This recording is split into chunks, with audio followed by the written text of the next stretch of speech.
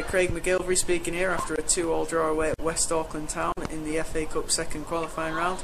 Craig, how do you think today's performance was? First 10 minutes we weren't at the race at all. We were very slow to begin. That got them on the front foot. Then once we capitalised on their defensive error at the back, we kind of upped our game again, got a bit of a feeling that actually we're in this, we can do this.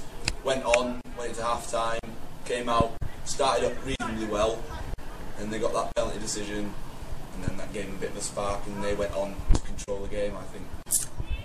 The referee giving a penalty in the second half. It was a bit dubious call, deliberate handball by Adam Boulder, he claimed. They seemed to up the game in the second half, did West Auckland? They did, yeah. The gaffer said in the changing room at half time that they're going to give it another 10 minutes. They're going to push and push and push. And then, probably for the right time for them, they got the penalty decision, which didn't really lift them. They got the goal, and from there they started believing that they've got the edge on it.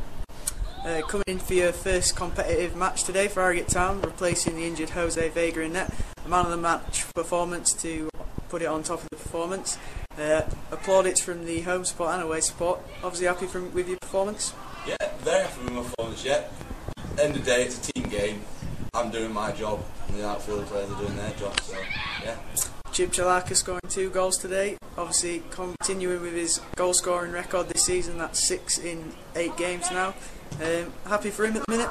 Yeah, he looks a goal threat.